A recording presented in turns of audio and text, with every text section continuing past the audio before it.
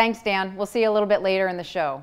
More rallies in the wake of the Justice Department's decision not to file civil rights charges against an NYPD officer involved in Eric Garner's death. Nate Rogers attended a Manhattan rally and heard from Garner's supporters. Nate? Allison, many people recall the Black Lives Matter movement intensifying 5 years ago today after Eric Garner's infamous words, "I can't breathe." More than 1,000 people marched along Lafayette Street near Foley Square in Lower Manhattan Wednesday afternoon, demanding that NYPD officer Daniel Pantaleo be fired for his role in Garner's death. Garner supporters also saying they're not backing down despite another setback. The city, our government, federal government, the Department of Justice, every level of which the family could have potentially received justice has failed this family. As far as I'm concerned, this is our America. It's not going to change. And we're going to stand up for what's right, and we're not going to move. Earlier in the day, I caught up with local Black Lives Matter leader Hawk Newsom. Newsom said it's discouraging to once again see another unarmed black man killed and the actions of the white officer involved justified. It hurts. It sits you down for 15 minutes, but then you up fighting for the next 15 hours.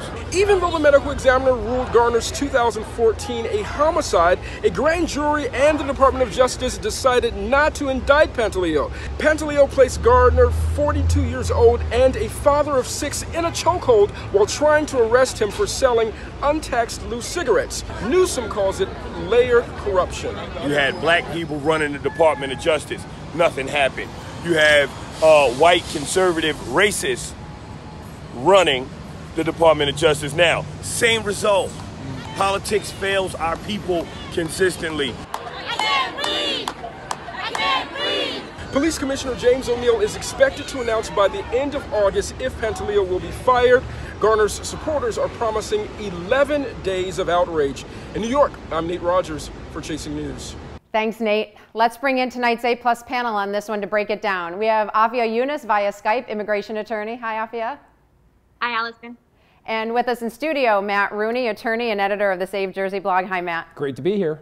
Matt, we're going to start with you on this one. You know, you saw Nate's piece. It's been 5 years, but there's still protests. What's going on, and when is this going to die down? I get why people want justice in this case. It's no mystery. I'm still shocked and I'm dismayed that people aren't focusing on the original issue here, which is how can it be legal in the United States of America for a man to put in a chokehold over unlicensed cigarettes? This confrontation should never have happened. It's big government, it's worse. If you want to prevent the next Eric Garner situation, that's where you should start. But we've had a grand jury look at this.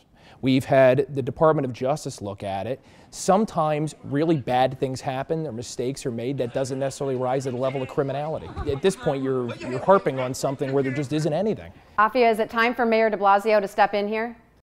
Well, I think it's interesting that you're saying it's been public because the police tried to hide this from the public. And I hope Mayor Bill de Blasio does something about this because it's unfortunate that up until now, nothing has been done. If this was a white man choked by a black cop, and the white man said 11 times, "I cannot breathe. I can't breathe. I can't breathe." I guarantee you that the results would have been different. Well, it's been 5 years to the day, and we're still arguing these same questions. It seems like there's no end in sight. Thanks, guys.